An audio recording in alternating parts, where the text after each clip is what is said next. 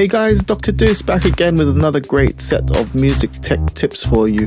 Now today we're going to be looking at something that's quite useful when you're recording audio, whether it be vocals or live instruments. And this tutorial is going to be not just useful to sort of guys who are new to working in digital audio workstations such as Logic Pro X, but also for guys who have been working for some time in the analog domain and now sort of switching over to digital. The way things are monitored, especially recording levels, is quite different, and through this tutorial I'll demonstrate real quick how you can get the right levels when you're recording audio. Let's get started. Okay, so this is a track that I've been working on for a couple of days, and I'm going to lay down some electric bass on here. Bass is all rigged up and ready to go, so let me just play you back a little bit to give you an idea of where we're going.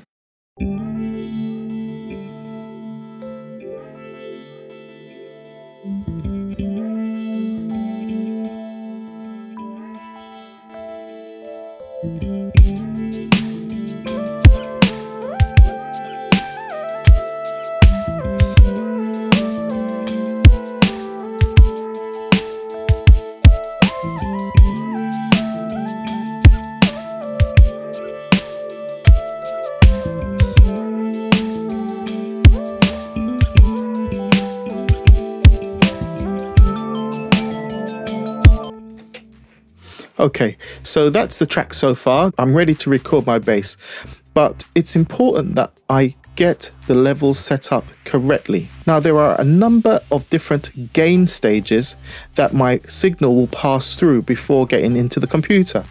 The first gain stage is the volume of my bass guitar, the actual volume knob on my bass. Secondly, as the signal leaves the bass and it goes into my amplifier, of course the amplifier will also have a level setting, and that will be the gain knob on the actual amp. Now, of course, I've mic'd up my amp. Now the signal will pass from the amp through the microphone and down to my audio interface.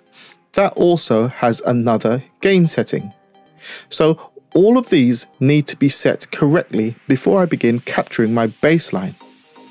Okay, so I've set up all of my gain stages up to this point and I'm happy with the overall signal level.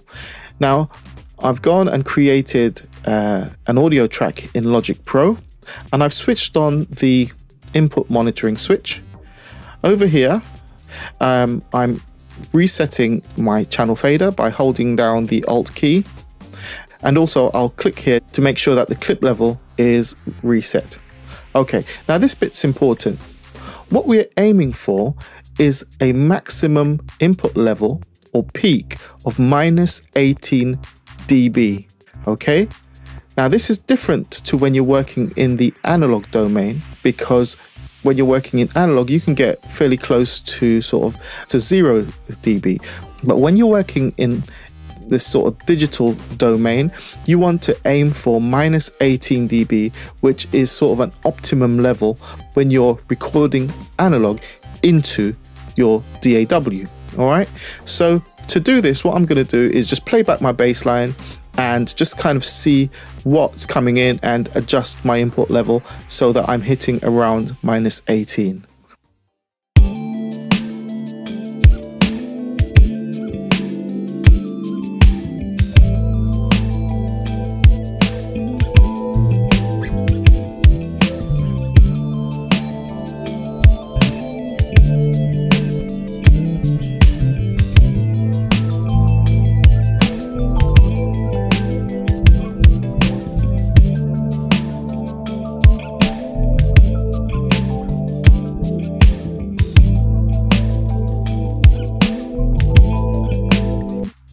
Okay, so after a few test runs, I've managed to get my input level to just about -18 dB.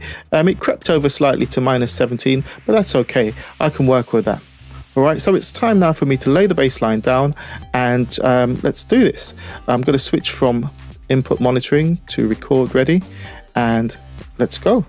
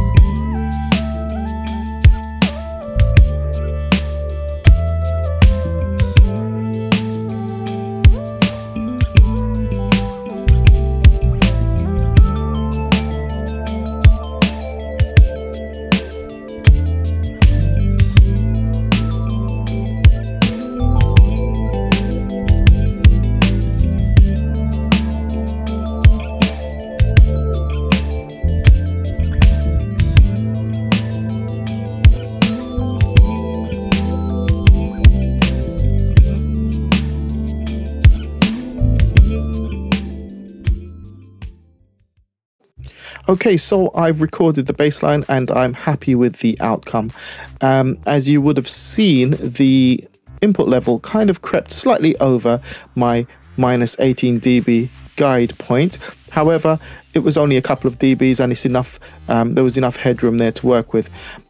However, the main principle is that you want to aim for minus 18 dB dBFS, in fact, full scale.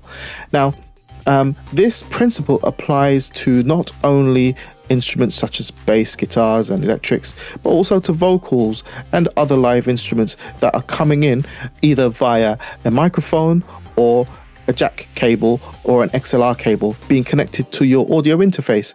I do hope this has made sense, and it will definitely help in terms of the quality of your recordings. As usual, do remember to comment, like and subscribe to the channel. I'll be back real soon with more. This is Dr. Deuce. Peace.